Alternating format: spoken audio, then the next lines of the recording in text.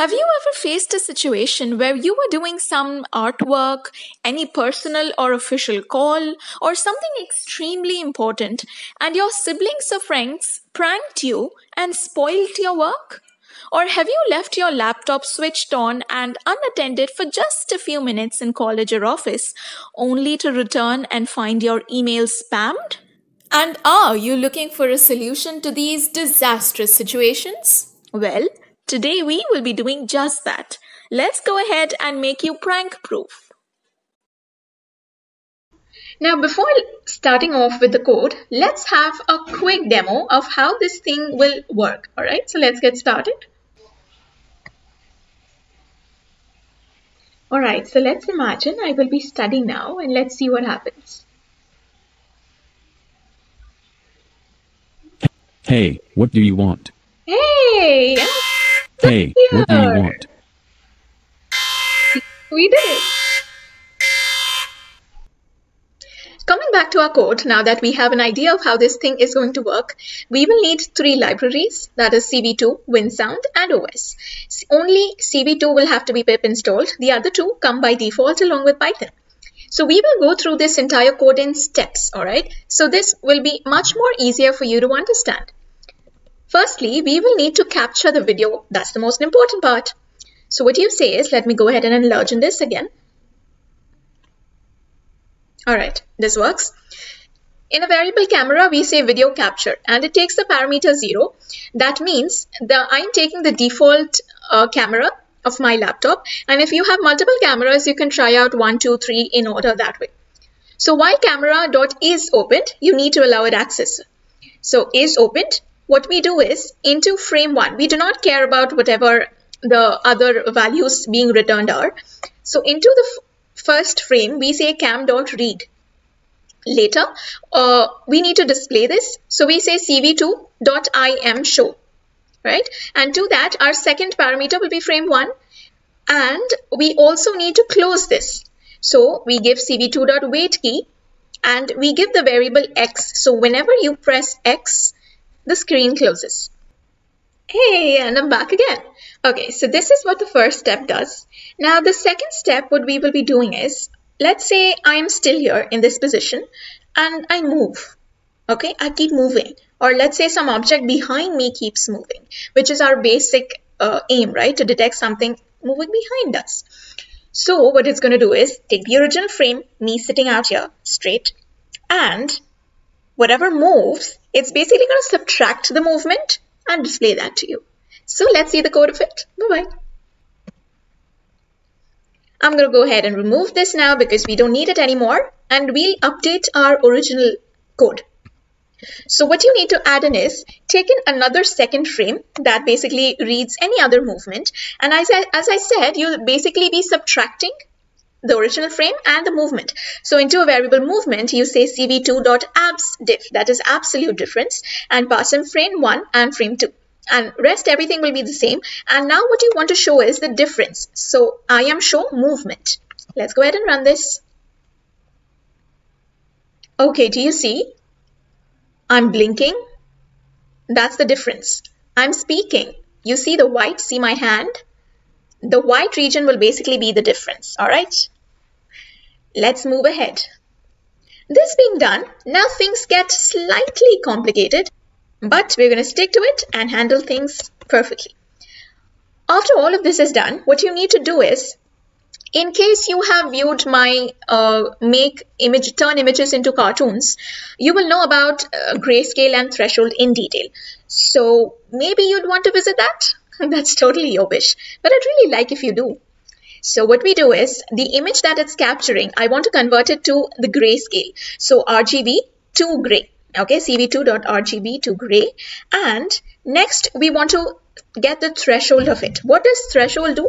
It will basically give you the outlines of your image. It only returns you with the outline, and it deals with only binary, that is black and white, 255. We have taken in the parameter 255, and hence that will be white. That's the only 2 lines you need to add in now. Let's go ahead and run this. Okay, you see, whatever moves, you only get an outline of it, nothing else. All right, I hope this is okay. Let's move ahead. I think you got the concept, right? Now step 4. I am going to keep this now. I won't delete it. What did we do in threshold? We got in all the tiniest details, right, of our movement image. Now we're going to do something that is sort of opposite to getting the details. We want to dilate it. Now, have you heard of dilated iris or something like that? It's an issue with the eye, dilated iris. What does that mean? Your eyes basically become bigger, right? Imagine the same concept. You are dilating whatever your threshold image is, and you pass in thresh, so cv2.dilate, and you pass in any kernel size. That has to be an odd number, and iterations is 1. How many times? Now 1 will give you a very thin border. You make it 2 or 3, you'll get a thicker one. All right, that's the only difference. Now that we have gotten rid of the smaller details, we come to step 5. Step 5 is basically getting all the contours. Now, what's a contour? You are, let's say your nose, okay? Take in your nose and, okay, let me comment out a few lines so that we get the original one back. Just give me a moment so that I can actually explain what is going on. Okay, hi. So what happens is contours will, let's take our nose again. It'll keep tracing. See, this is a continuous line, okay? The eyebrows, the eyes, these are continuous lines. So all the continuous lines are going to be grouped into one and they are going to trace it. That's what a contour is. Now, wherever there's heat, light, and continuous patterns, it's basically going to trace them and draw in the lines for you. All right, let's go ahead. Okay, so let's get in contours and I'll try and explain this to you again with a little bit of an image. Let's first try and understand it. So what are we going to do? We're going to say find contours and we take in only the first value that it returns. It's basically going to give you a list of all the moving parts. Okay, so the second parameter returns you the retrieval of your movement and cv2.chain approximple. Now, what is this? This is basically the points that it deals with. Now, for this, I'm going to go ahead and, okay, let's take this line. So what it does is the approximate symbol, the chain approximate symbol will only take in lines that is only the max 2 points, the end points of a line. All right. It won't sit and get in each and every single point that traces this line. All right. Forgive my drawing, but please bear with it. It only takes the end 2 points and it doesn't overload the memory. All right, that's basically it. And let's go back to our code. That's what chain approx simple does. If you would have given chain approx none, it would have eaten up lots of memory space, and that's not what you want. It would have stored every single point. All right. Okay, this being done, let's go ahead and understand another concept now. Let's take this image, all right? Let's take this image. Let me get back my pen.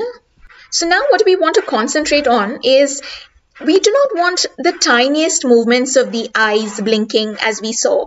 You saw my eyes blinking and it detects it. You don't want to detect the lips moving because that's not our main aim. We aren't going to be prank proof with if it detects the movements of our eyes and lips and our fingers and all of that. You want to take this to bigger scale and thus detect larger movements, right?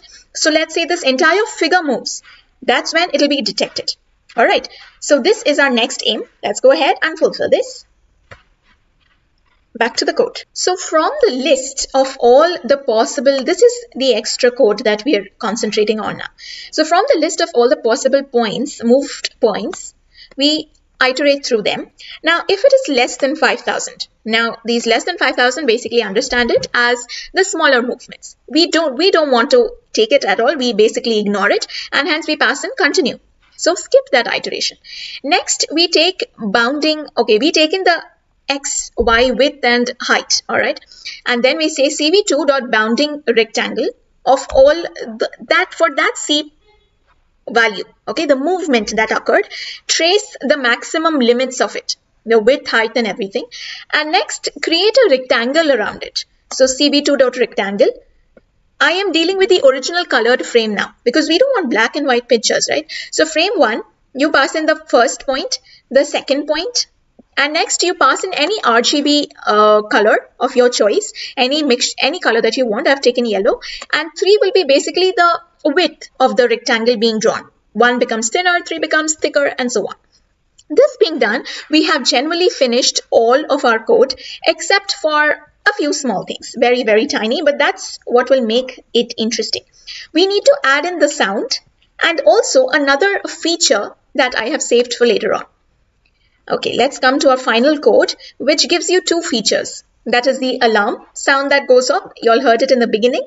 And also, if you have very important work going on, what you can do is you can immediately shut off your PC so that they cannot try and they cannot cause any harm to any file folder in your PC. You simply shut it off. That's also possible.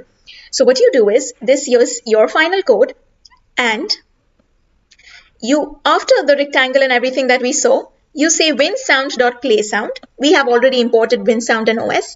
The first will be a wave file.